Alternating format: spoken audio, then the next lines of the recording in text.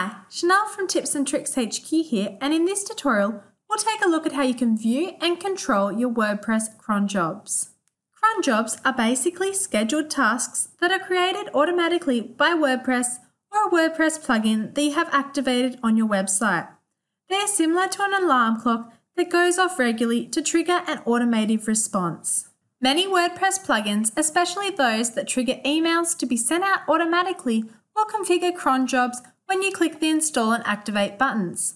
You'll generally never need to worry about when the cron job will occur unless you run into an issue, and we'll look at how you can fix that issue in this video tutorial. In this tutorial, we'll be taking a look at the WP Cronjob plugin, which is a free plugin available from WordPress.org. You can directly install this from your WordPress dashboard. It's not a Tips and Tricks HQ plugin, although it does a great job of allowing you to delete, edit, modify, and add cron jobs. We'll be taking a look at how you can use this to delete a duplicate cron job from your WordPress website. Once you have WP Control installed and activated on your WordPress website, if you head to the WordPress Tools menu, you'll see a submenu titled Cron Events. Click on this to view all your current cron events.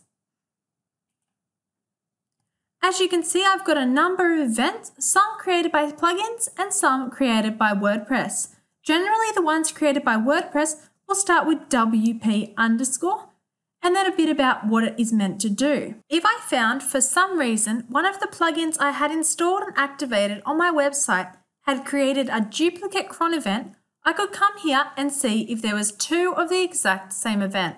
So basically, I could copy the event, Control F, and then search to make sure there's only one event. If there was two, it would come up with one here and then another one somewhere else on this page. So it's good to know I've only got one of this event occurring, and it will run next in 59 minutes and 22 seconds. You can see the reoccurrence period. So this one was once hourly.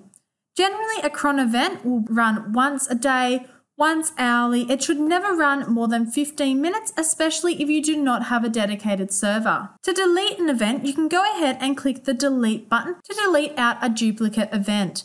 Make sure before you hit that delete button that you really want to delete that event.